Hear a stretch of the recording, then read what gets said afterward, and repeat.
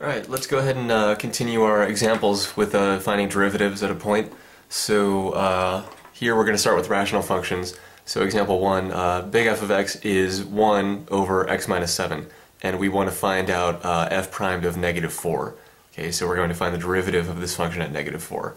So using the definition, that's going to be f primed of negative 4 equals the limit as h goes to 0 of f of negative 4 plus h minus f of negative 4 all divided by h.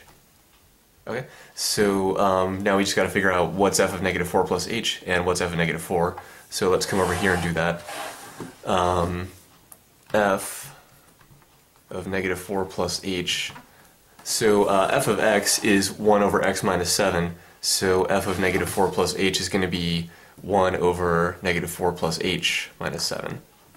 Alright, so when we simplify that, we're going to get negative 4 minus 7 is negative 11, so this is really 1 over h minus 11. Let's go ahead and write it like that.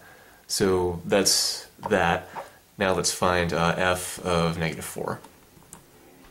F of x is 1 over x minus 7, so f of negative 4 is 1 over negative 4 minus 7. Which is 1 over negative 11, or in other words, negative 1/11th, like that.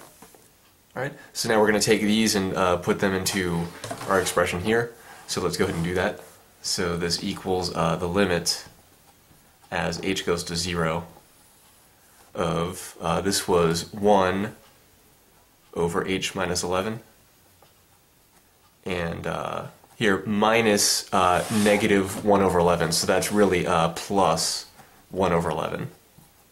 Okay? And then on the bottom we still have h.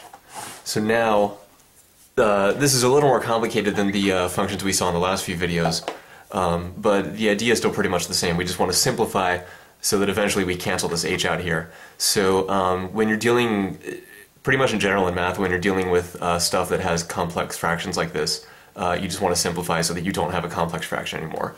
So what we could do is get a common denominator on the top here.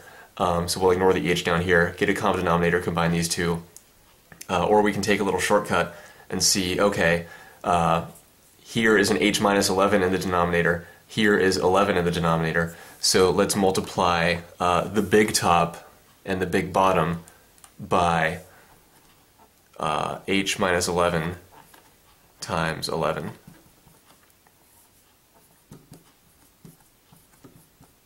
So this is actually kind of the same thing in this case as finding the least common denominator. But here, we can do this in general. So why is this going to work? Because what's going to happen is when we distribute this through on the top here, it's going to cancel out the denominators here, which is what we want.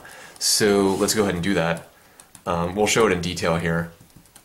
So this equals the limit as h goes to 0 of, when we distribute this through, in the first term we're going to have 1 over h minus 11 times this stuff here, times h minus 11 times 11. Alright, and then for the second term we have plus 1 over 11 times this stuff here. Okay?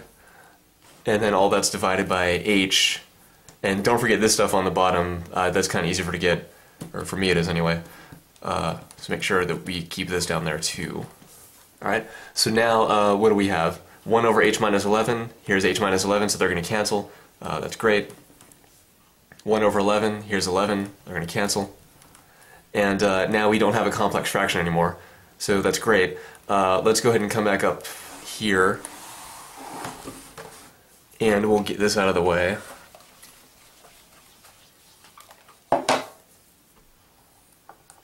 So now when we simplify, that's going to equal the limit as h goes to 0 of, what do we got?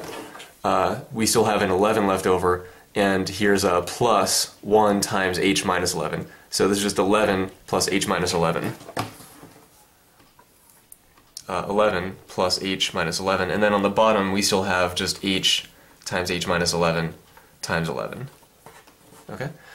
So now, what's this going to equal? Well, here 11 plus h minus 11, the 11 and minus 11 are going to cancel, so let's just get rid of those here, just to save time and space. All right, plus sign, we can get rid of that too. So now, this is good because now we just have an h on the top, and here's this h out here on the bottom, so we can cancel these guys. So then what we have is a limit as h goes to 0 of 1 over h minus 11 times 11. And now this one we can just do by direct substitution now. There won't be any problems with that. So if we do direct substitution, this is going to be 0, so we have 0 minus 11 is negative 11, so what we have is 1 over negative 11 times 11, which is the same thing as negative 1 over 121. Alright, so that's our first example with rational functions. The next one will be in the next video. And we can see that this was a little more complicated than the linear and quadratic functions that we've been looking at. And it's kind of expected because rational functions are a little more complicated in general. But the idea is still the same. Just simplify so that we can cancel out this h with something. Okay, because when we do direct substitution in the beginning, this h is what gives us problems because we can't divide by 0 here.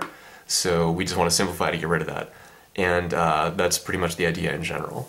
So let's do another example in the next video.